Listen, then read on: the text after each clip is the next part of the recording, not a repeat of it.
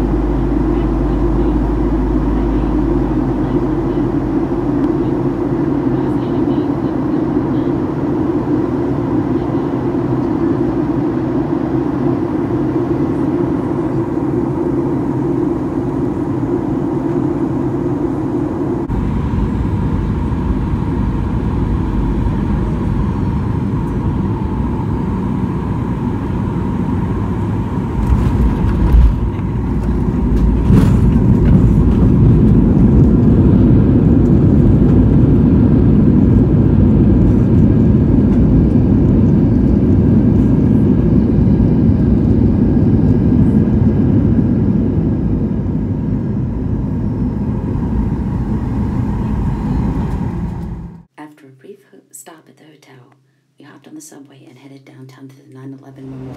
And then we're just gonna to tickets to the booth. For this next section about the 9/11 Museum, I'm going to have some quiet time and some soft music. I think the pictures say a lot for themselves, and there's really no words necessary. I will add a few titles here and there for clarification as needed.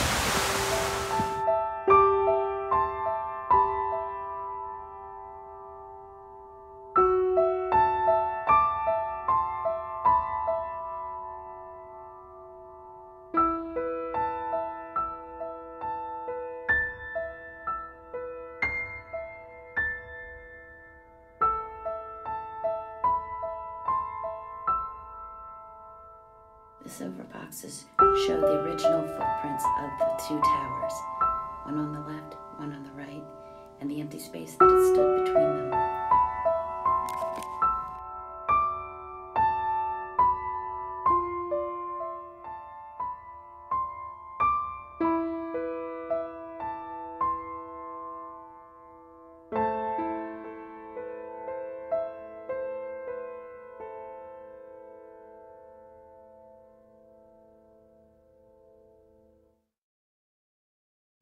This is 1/5 of the radio tower that stood on top of the North Tower.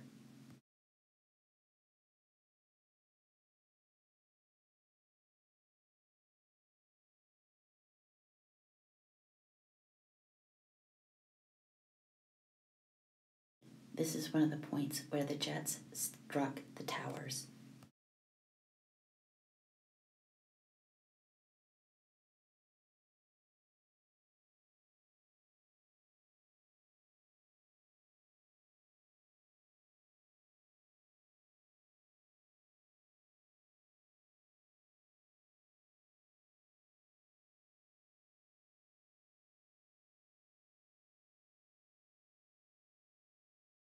This is the Oculus, where you can catch the subway and the trains at the World Trade Center.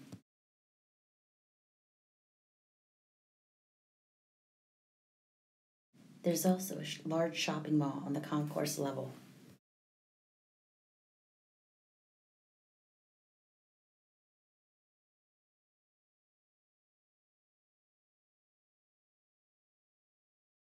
After a brief stop at the hotel, we walked to Times Square to take in the lights. There's the ball from New Year's Eve. And then we went to dinner at O'Brien's Irish Pub, where I had a really lovely shepherd's pie, a great way to end the day when it's been so rainy and cold.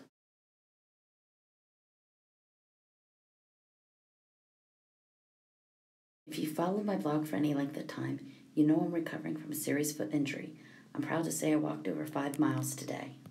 And that's the end of part 1.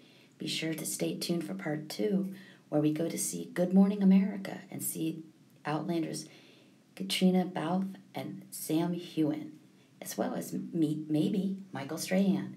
So stay tuned, click the subscribe button, and I'll see you later.